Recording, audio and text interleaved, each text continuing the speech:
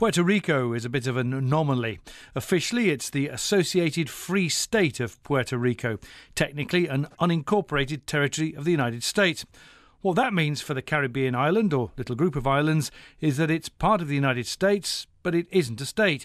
Its 3.5 million people are US citizens and can be drafted, but they don't have a representative in Congress. They can vote in primaries, but not in presidential elections. A bit of an American halfway house. Oh, and the other thing is most Puerto Ricans don't live in Puerto Rico anymore. They live on the US mainland, usually in Florida, where they are allowed to vote for a president. And the president, Barack Obama, is about to go to Puerto Rico. He'll be the first US president to go there officially since JFK paid a visit back in 1961. Angel Rosa is a professor of political science at the University of Puerto Rico. He's also a radio talk show host with the Univision radio network. What does he think his fellow Puerto Ricans are making of this, the first presidential visit in half a century? JFK came to the island exactly 50 years ago tomorrow.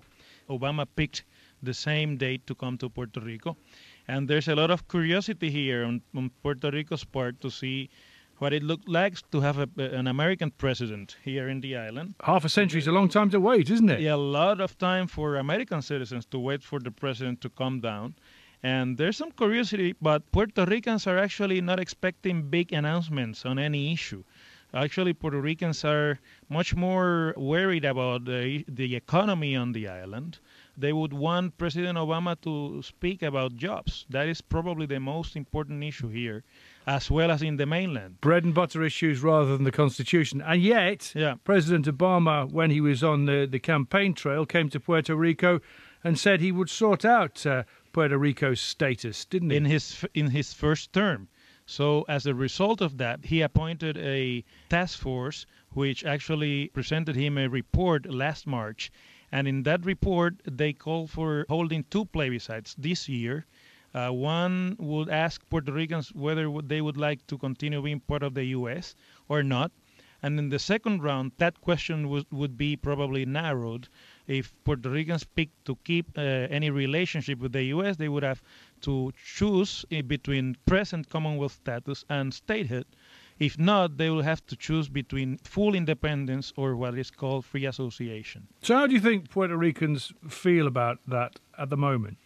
Most of the people here, and I think it's probably more than 90% Puerto Ricans, would like to keep the relationship with the U.S., whether it is continue the Commonwealth status enhanced in any way in terms of more powers for the Puerto Rican government or becoming a state of the Union.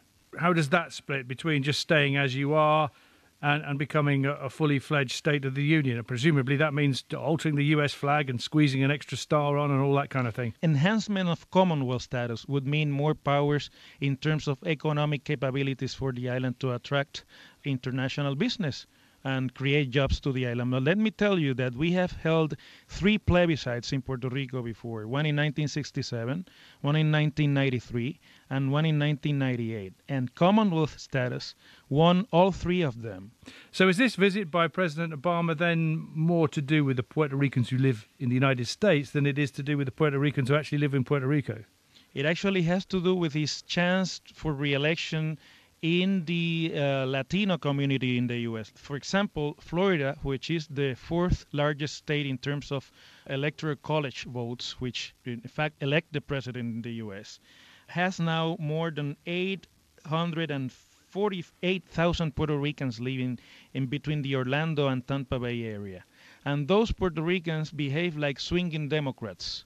Most of them are first-generation immigrants who care deeply about the island problems since their relatives are still living here.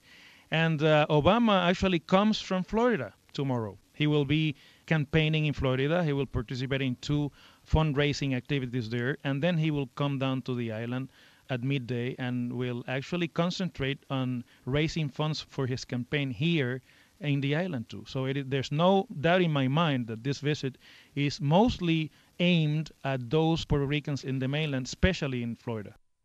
That's Professor Angel Rosa from the University of Puerto Rico.